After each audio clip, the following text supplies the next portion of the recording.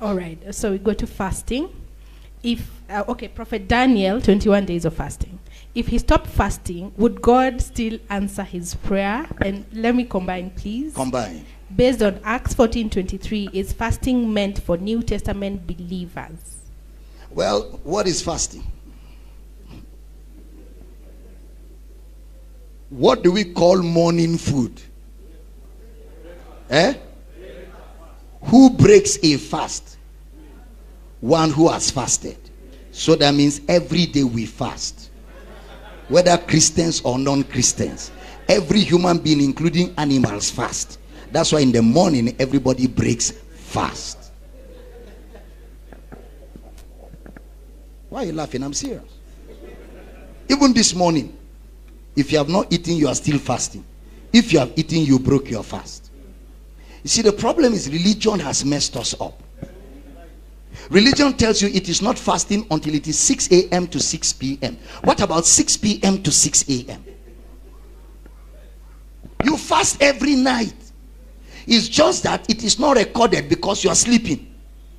If you stayed awake to read and pray, that's fasting. It's even better to fast at night than in the day, because in the day there are a lot of distractions. In the day there's a lot of activity, but at night everywhere is calm. So if you take your nights and turn them into fasting, prayer and Bible study, you will benefit more at night than in the day. Now, what is Daniel's fast? It's a fasting where you eat. Daniel's fast is a fasting where you eat food. It's not abstinence from food. The Bible says he fasted 21 days and he ate no pleasant bread. That means he ate bread.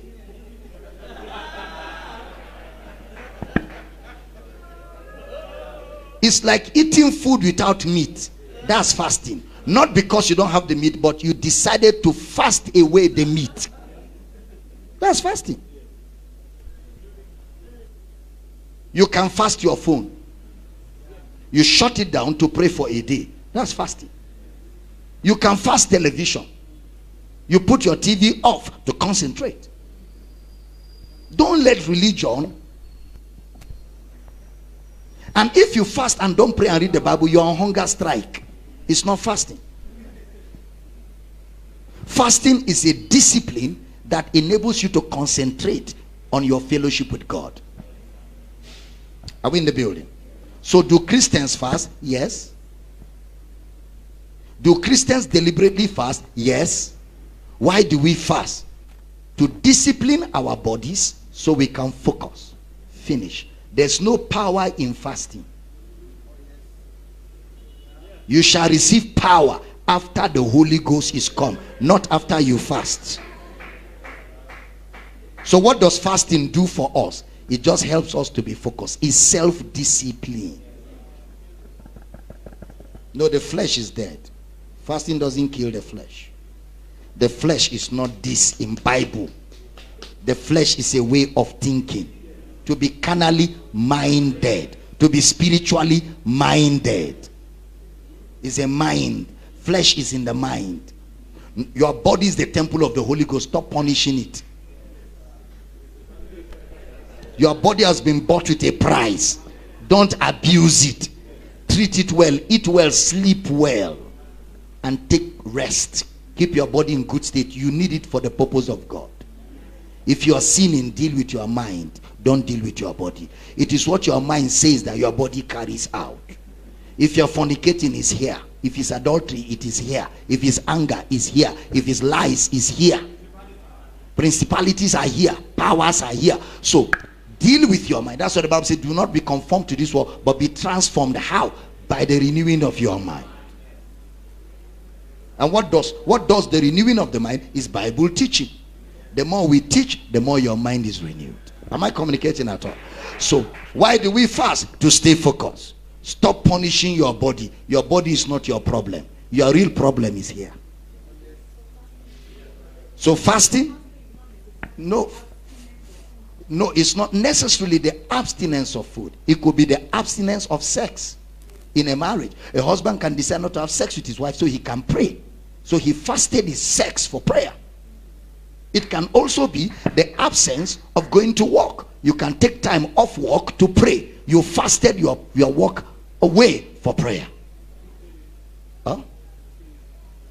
You are still eating, but you are fasting because you gave up something important, which is, there are things that are more important than food. Are we teaching here?